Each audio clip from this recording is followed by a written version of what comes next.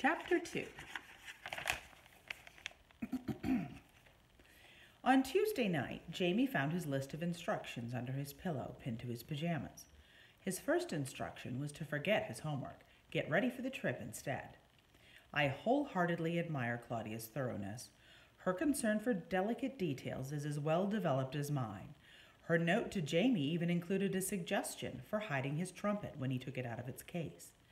He was to roll it up in his extra blanket, which was always placed at the foot of his bed. After he had followed all the instructions on the list, Jamie took a big glass of water from the bathroom and sat cross-legged on the bed. He bit off a large corner of the list. The paper tasted like the bubble gum he had once saved and chewed for 5 days. It was just as tasteless and only slightly harder. Since the ink was not waterproof, it turned his teeth blue.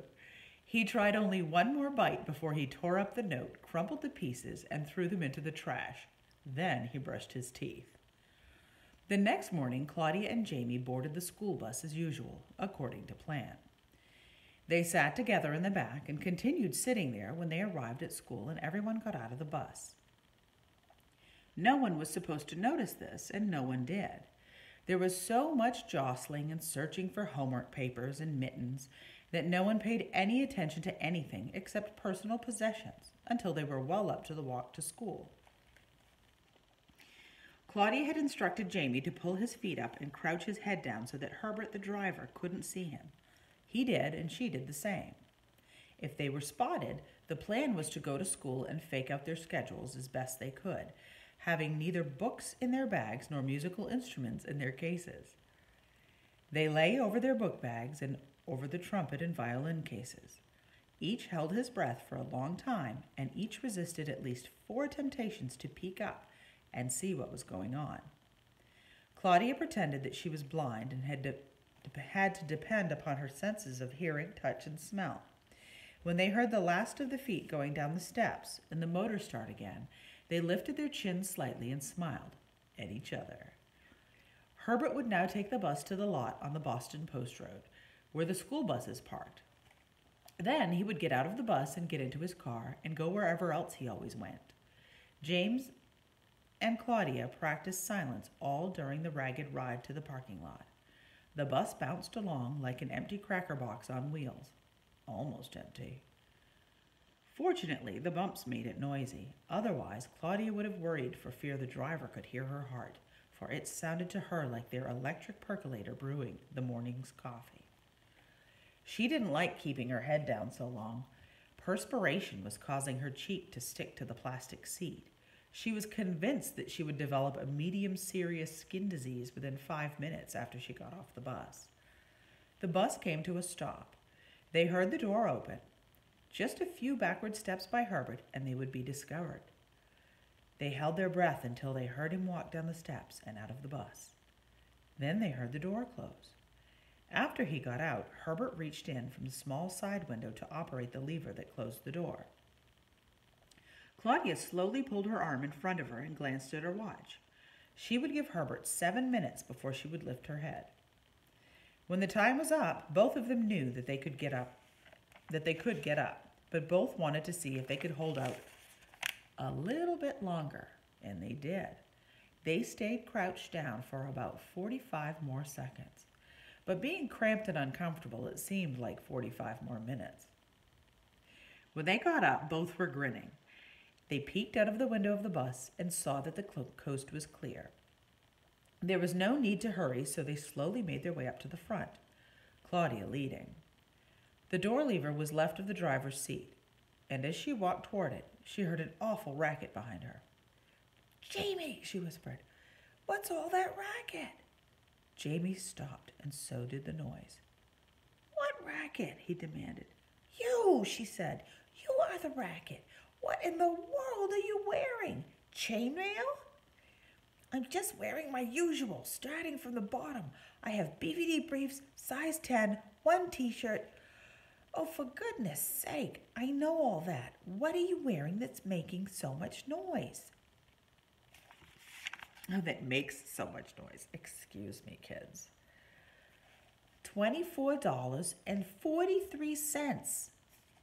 Claudia saw then that his pockets were so heavy they were pulling his pants down. There was a gap of 1.5 inches between the bottom hem of his shirt and the top of his pants. A line of winter-white skin was punctuated by his navel. How come all your money's in change? It rattles. Bruce pays off in pennies and nickels. What did you expect him to pay me in? Traveler's checks? Okay, Claudia said. What's that hanging from your belt? My compass. Got it for my birthday last year. Why did you bother bringing that? You're carrying enough weight around already. You need a compass to find your way in the woods. Out of the woods, too. Everyone uses a compass for that. What woods? Claudia asked. The woods we'll be hiding out in, Jamie answered. Hiding out in? What kind of language is that? English language. That's what kind. Whoever told you that we're going to hide out in the woods? Claudia demanded. There, you said it, Jamie shrieked. Said what? I never said we were going to hide out in the woods. Now Claudia was yelling too. No, you said hide out in. I did not, Jamie exploded. You did too. You said, whoever told you that we're going to hide out in the woods? You said that. Okay, Claudia replied. She was trying hard to remain calm, for she knew that a group leader must never lose control of herself, even if the group she leads consists of only herself and one brother brat. Okay, she repeated. I may have said hide out in, but I didn't say the woods. Yes, sir, you said. Whoever told you that? Claudia didn't give him a chance to finish. I know. Now let's begin by my saying that we are going to hide out in the Metropolitan Museum of Art in New York City. Jamie said, See, you said it again. I did not. I said the Metropolitan Museum of Art. You said hide out in again. All right, let's forget the English language lessons. We are going to the Metropolitan Museum of Art in Manhattan. For the first time, the meaning instead of the grammar of what Claudia had said penetrated. The Metropolitan Museum of Art? Baloney, he exclaimed. What kind of crazy idea is that? Claudia now felt that she had control of herself and Jamie in the situation. For the past few minutes, they had forgotten that they were stowaways on the school bus and had behaved as they always did at home.